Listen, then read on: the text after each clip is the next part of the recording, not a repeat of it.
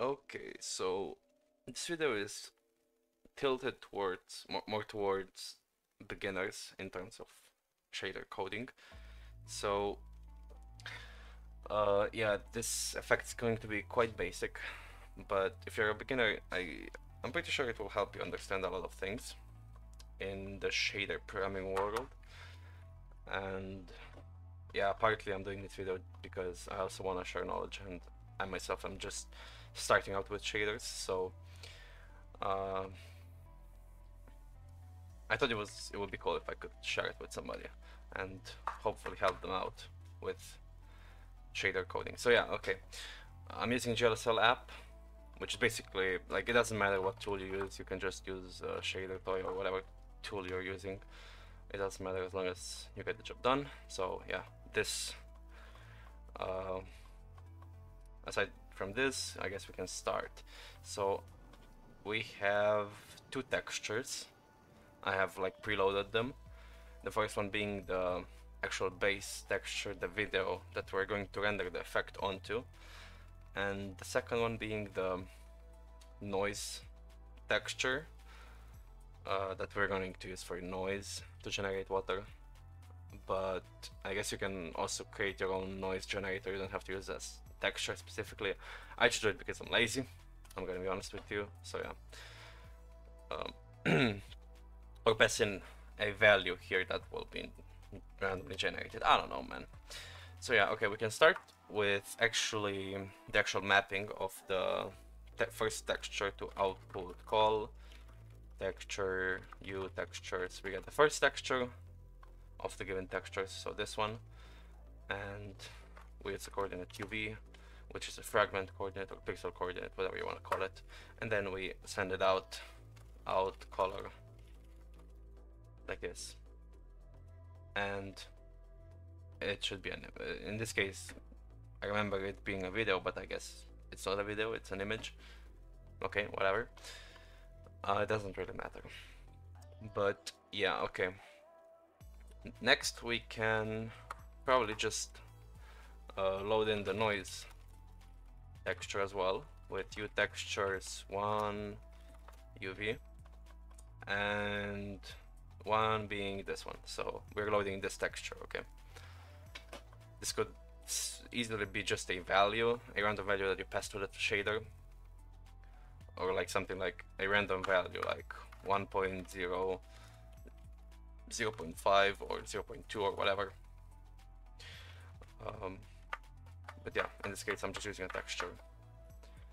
Now, next thing, you have to think like, what's the next step? We have to actually merge them in some way, and depending on its strength, like of the pixel, if it's black or if it's white, we should generate some kind of distortion. And this distortion can be actually achieved quite easily. You can just plus the UV and the noise call, I guess RR or whatever, to get some basic distortion going on. And in this case, it's static, obviously, because we haven't implemented some animations yet. But okay, bear with me.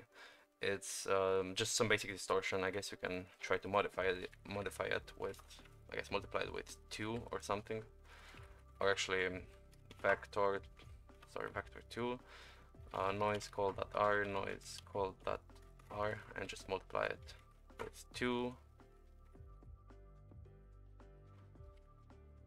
or 3 or 4 or whatever, and it will change. But yeah, noise call.r. Okay,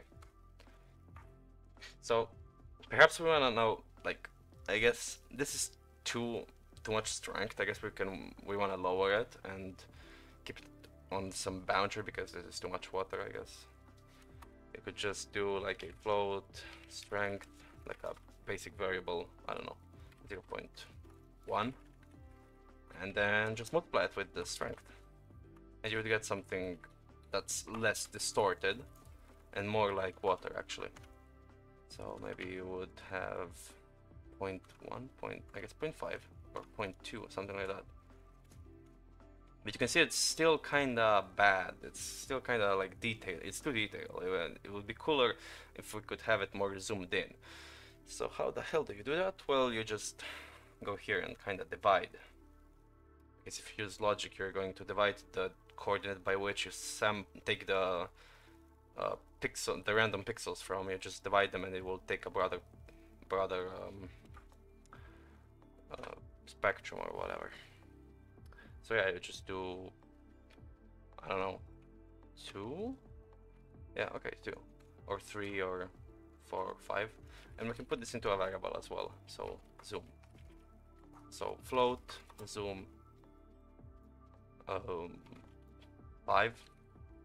And you can see now it's getting kind of cool, but we want to make it move because water doesn't stay still. So how do you achieve that? Well, one basic way of doing it is just addition with some thing that changes over time. In this case, we have already a variable for it, u.time, which is a given function, yeah, a given variable for the time since we have started the shader. So it increases over time. And you can see it's kinda too quick, so we can try to lower it in some way or modulate it, and just as easy as doing it with the strength. Maybe like 0.5 or 0.1. That's more like it. But we can put it into a variable as well, like scroll speed, to make it more obvious. So float, scroll speed, sleep, yeah. Speed 0.1. And we have our basic water shader or effect, call it whatever. So yeah, I guess that's actually it for this. I guess you can play with these parameters and yeah, whatever the hell you wanna try to achieve. But this is what I have learned so far, and yeah, thanks for watching. I guess I will continue making some tutorials with these shaders, although I'm not sure. Depends on how much I learn and stuff like that. So yeah. By the way, you can find the sources for this in the description. It should be a gist.github link. I'll just put it there for you to download it.